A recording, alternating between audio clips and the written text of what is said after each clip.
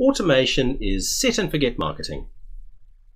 We covered it in an earlier video, but in this video we'll look at something slightly more advanced, and that's custom automation. In Mailchimp itself, if we go to campaigns and go to create a campaign, what I'm going to do in this example is I'm going to create an automation to immediately send based on when someone clicks a so-called normal everyday campaign. So what I'm wanting to do is I send a campaign to someone. As that person clicks a link in that campaign, it triggers another email to be sent.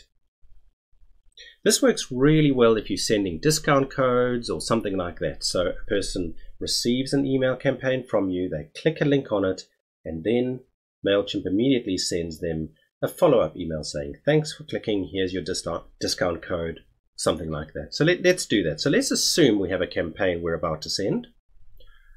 We now click email, and we're going to create our automation now. We click automated.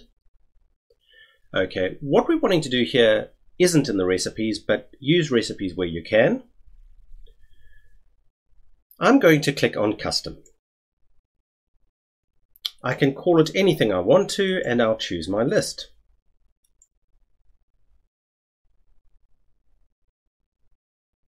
Okay, so working from the top. So it's a custom event workflow.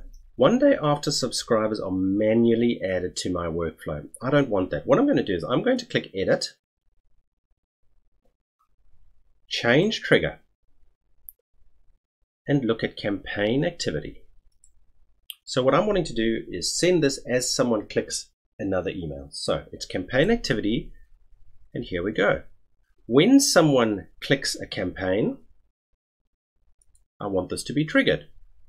So I'll choose the campaign that I want to trigger this workflow to be enabled. Select when I want the email to go out, for example, immediately, and click Update Trigger. So immediately after someone clicks on a link in another campaign, it triggers this one to go out. Now I would just design this email saying, here's your special offer or whatever the case is, and start the automation. Typically what happens, the order that we do things in is we create our campaign we're going to send that we want people to click on. We keep it in draft status.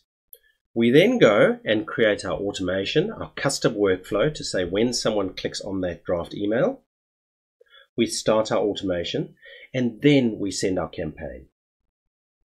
The problem is if we set up and sent our campaign and then started the workflow, we might miss a few people that have actually clicked. So that's how easy custom automation is.